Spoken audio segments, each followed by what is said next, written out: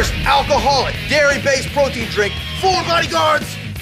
Bye, bodyguard! Fight milk. This, of course, starts with milk, and it's surprisingly hard to get crow's eggs unless you're Charlie. So I've got some quail's eggs here, which are pretty awesome because apparently they're a lot safer to eat raw. There's a very low chance of getting salmonella, so I'm going to dump a whole bunch of these in here along with what looked like vodka from the video.